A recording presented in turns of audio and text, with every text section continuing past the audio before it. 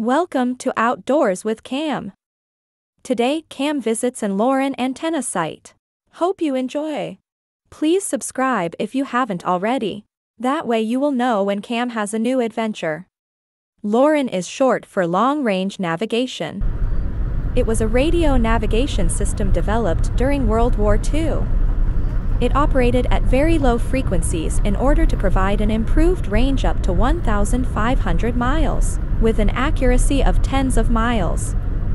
It was first used for ship convoys crossing the Atlantic Ocean, and then by long-range patrol aircraft, but found its main use on the ships and aircraft operating in the Pacific Theater during World War II.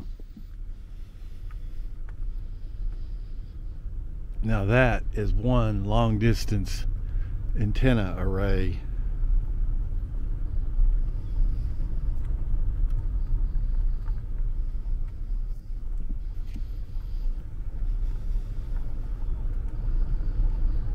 Wow.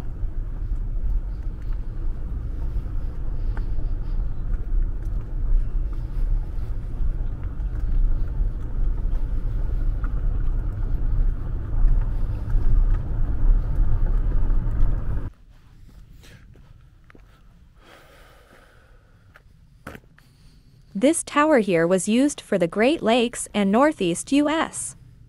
This antenna sits on 100 acres and it takes up most of that 100 acres. It is 625 feet tall. Used to have 8 Coast Guard and 8 Air Force personnel manning it. It was built in 1966 and finally shut down in 2010.